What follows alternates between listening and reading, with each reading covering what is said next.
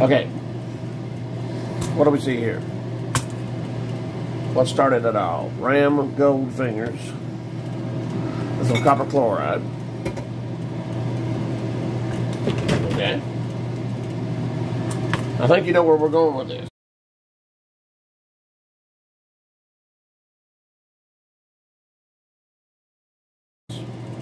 Okay, but what we're going to do first is we're going to do a simple experiment of how much, this is pretty concentrated. It's been sitting here a couple of weeks. It's got a nice color to it.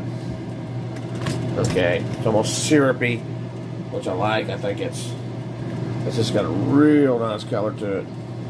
Copper II Chloride.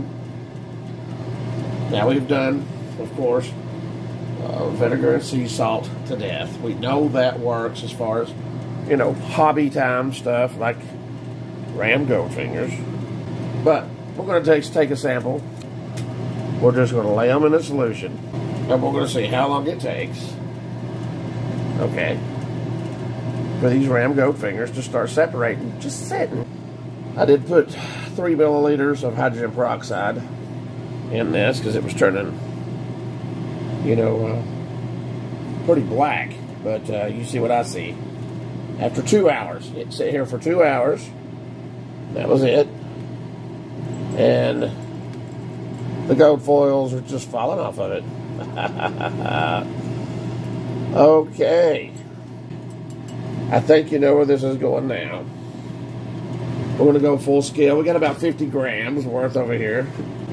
We're going to go ahead and get us a vessel. A reaction vessel we're going to load up. Then we're just going to let them set overnight. Look at that. 2 hours. This is so much better than, you know, vinegar and sea salt. Or this is on par with poor man's nitric acid of, you know, some potassium nitrate and sulfuric acid. Okay, to strip this off, which I saw, I can't remember the name of the channel, but the guy, it was just brilliant how he did it. To strip these foils off. This just set in the solution with 3 milliliters of hydrogen peroxide. Give it a little oxygen. Okay, so we're going to get us a reaction vessel going, and we're going to load these up. Real quick, you can see just the sheer stripping power that this copper chloride solution has. So I think this is right at 450 grams, okay, of material. I'm not real sure how much copper chloride solution we're going to need for this, so we'll just cover it up. We're just going to let it sit. That's it. That's all we're going to do. So we'll be back in a couple of hours and see what it does. Okay, it's not been 2 minutes. You can already see it getting darker. So this is going to be very heavily saturated with the copper bonded material. Okay, which is what we want. But I went ahead and put an aerator in it. Not to necessarily bubble it, but just to give it a steady supply of oxygen. Okay, so I don't have to add so much hydrogen peroxide, because with the residual, or the lot of hydrochloric acid that is present in this material, okay, you could theoretically create aquaregia and put this stuff in a solution. I've never seen it done before, but technically it's possible. Okay, so anyways, this is going to work very well. We're just really keeping the oxygen port to it. And we're going to keep it off the heat for now. And excuse my voice, the allergies have about got me. The pollen has destroyed me in this area. But we'll do the best we can. So we'll be back in a couple of hours to check on it. All right. You can see that's pretty much jet black like coffee. I did put 40 milliliters of hydrogen peroxide in this already, and about 20 milliliters of distilled water. I don't know if I'm going to put more peroxide in this or not. I did add another probably 40 milliliters of concentrated best old-timey brand copper chloride right here in the bag. And we have very, very awesome Very awesome. Gold full separation. I would say another 4 hours. I'm making a bold statement. We have about a 30% separation now. I'm going to say we have an 80% separation in 4 more hours. So it's 6 hours total. 6 hours. I think everybody should use this. You don't have to use no nitric acid to recover your gold in a hobby setting. This is a hobby gold recovery here. Okay. But we've proven that you can recover gold-filled items, gold plate items, even. Okay, so it's a wonderful substance. You have to use it outside or in a proper fume hood. Okay, you cannot let this stuff sit around metal of any type. The fumes itself will corrode anything and everything it comes into contact with. So, you have to be careful with this stuff. But anyway, 4 more hours, I'm predicting 80% gold separation or more. 80%. So, we'll see. All right, excuse all the noise.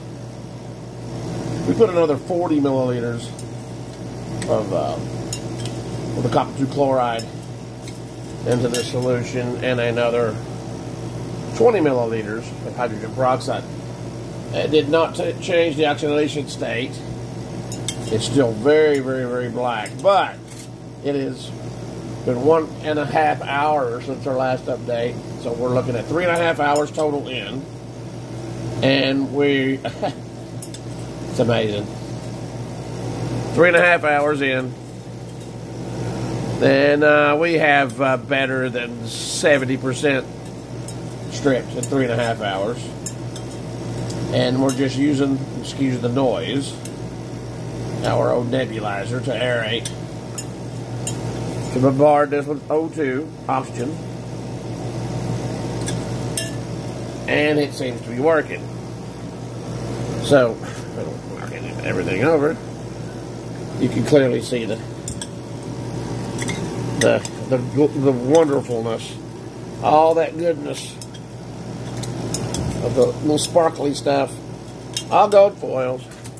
So we have 2.5 more hours. We will achieve the 80% plus,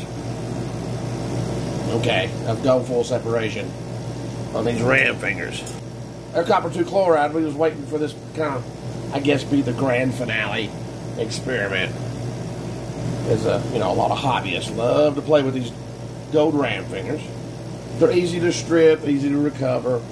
You don't get a lot of gold off of them. But all right, we're at 4.5 hours, and this is just outstanding. Yeah, outstanding.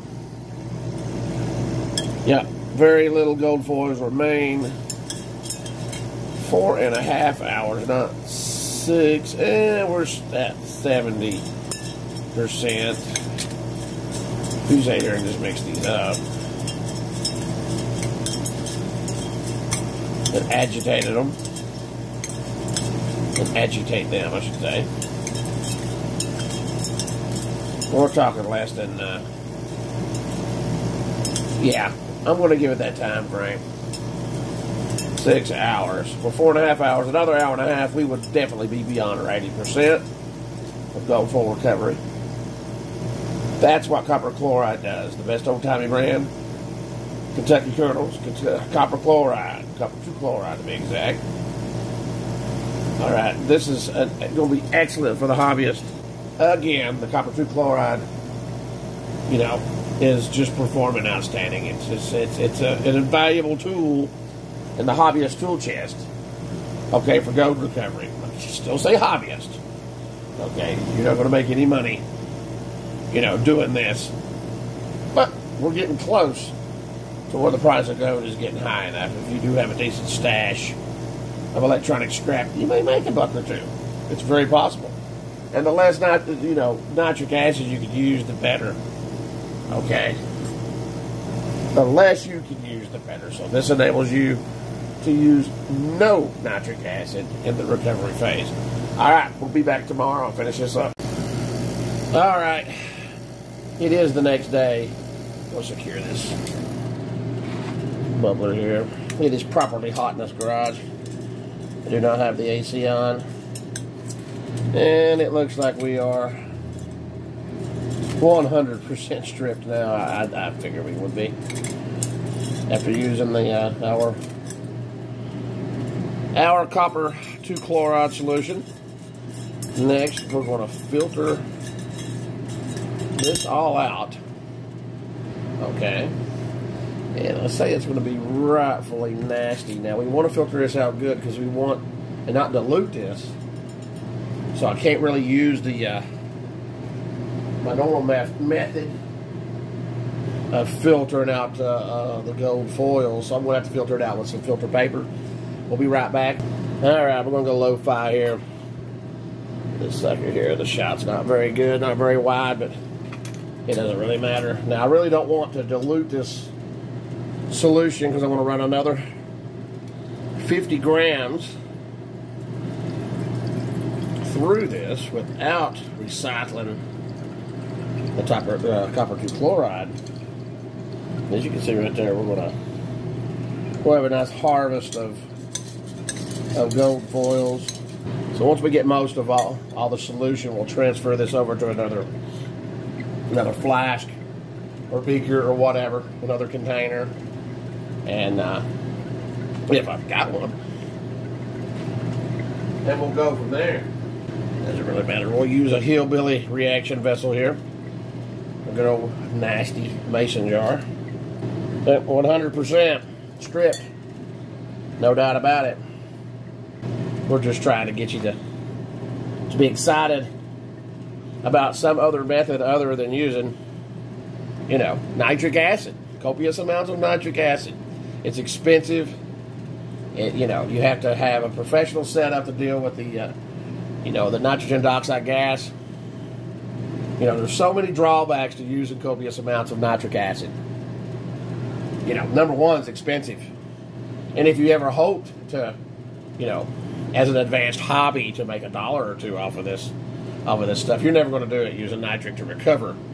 You have to use nitric to refine. I just think it's better, it's easier, it's quicker, it's safer than using bleach, okay, to refine. So yeah, yes, nitric acid to refine, but not for recoveries. Two different processes here. Okay, so as soon as we get this all filtered out, we'll be back. Alright.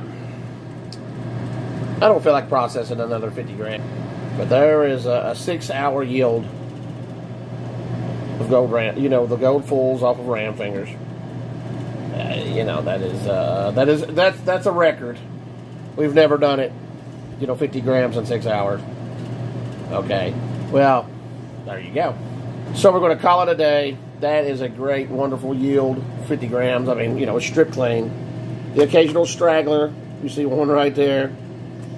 Okay, but it's, for the most part, 99.5% stripped in 6 hours. You can't beat that. With any stick you come up with, you can't beat that. And we're going to try to outdo ourselves, not using nitric acid. That's the goal here. That's been the theme of our little series of gold recovery lately, is, you know, recovering gold, not using nitric acid. I think it's a wonderful goal.